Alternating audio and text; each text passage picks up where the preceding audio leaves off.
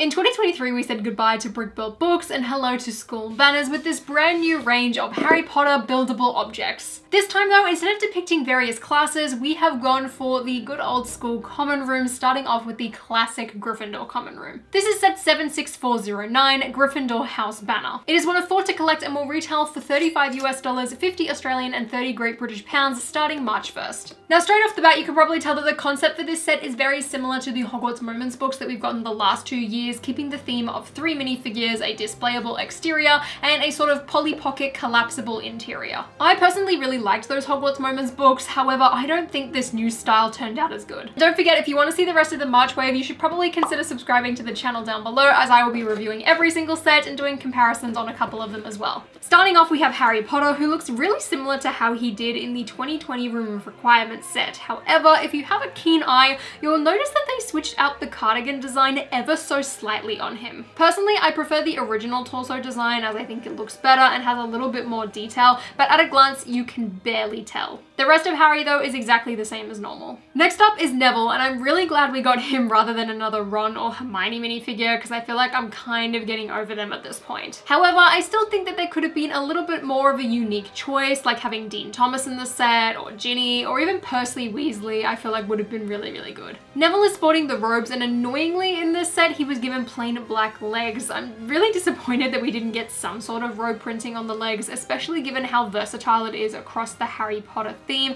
and the fact that we already have the print that matches. Lastly is my favorite inclusion for the set, Angelina Johnson. It is so good to see the character selection expanding in LEGO Harry Potter, and better yet, getting more skin tones and cheaper sets, and not just having those characters thrown into $500 trains for no reason. Either way, I am super excited to get her and replace the custom version I made and have her be a part of my proper Gryffindor Quidditch team. Her head print, to my knowledge, looks new, although I have a feeling that maybe this could have been in the LEGO Foosball table set, and her torso luckily is a long-awaited revamp of the Quidditch sweatshirts, which personally is something that I have really been looking forward to seeing in LEGO Harry Potter. The printing on the torso is far more refined and intricate than the 2010 versions from that Quidditch set, and is something that I hope appears in more sets down the line, maybe even a remade Quidditch set. On the display side of things, the banner looks really good, but it is definitely going to have to be hung up on a wall since it is very flimsy at the bottom and it cannot stand up on its own. Which luckily this set does include a brand new plate that allows you to hang it up using a nail or a screw or whatever. There is a pretty big hole at the top, so you should be fine to find something in order to hook it on your wall. It also has this gorgeous printed Gryffindor plate, which I think looks fantastic and is actually originally from some Disney princess sets,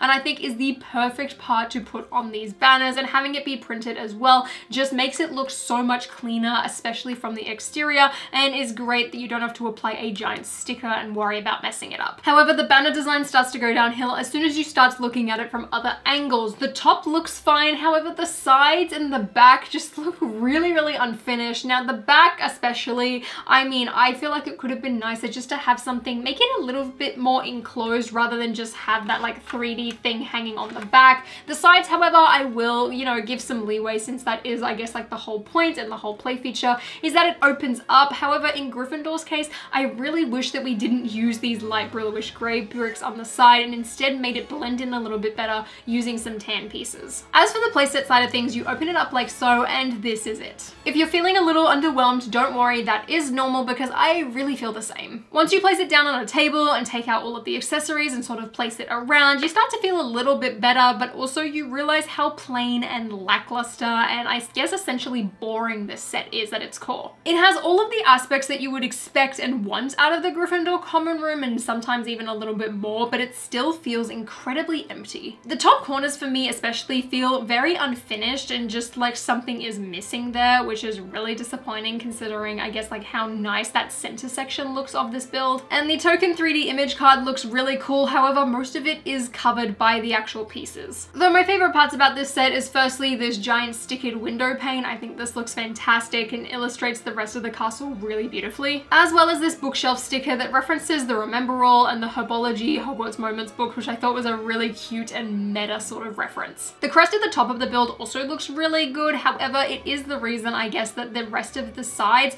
are a little bit unfinished, as when you fold it in it sort of starts to cut off, which is really frustrating given how the top section looks here. The fireplace has Sirius Black lurking in in the flames thanks to the 3D effect, and at the very top as well you can actually see a thestral flying in the sky. Another thing I like, while it is small, is the curtain build on the right hand side. I think it's really neat and would have been awesome if we could have had another small build of that somewhere else in this set. It's also really cool to see how many of the exclusive Harry Potter molds made it into this set. However, I really feel like it sacrifices a lot of the overall build structure when it comes to this design. And speaking of the build structure, that is really where this set is let down because of the fact that it is supposed to fold into a thin, skinny banner that you can hang up on the wall. It means that this build is overall just so two-dimensional and so flat. I kid you not, it is no thicker than like 2 studs wide, which leaves me with a feeling that this set is just incredibly cheap when really it's not. I can see kids having fun with this for a little bit, but at the same time I can still see them getting bored of this really quickly. As at the end of the day, this is just a decorated wall. There is really not that much to it, and even though it sort of follows that whole like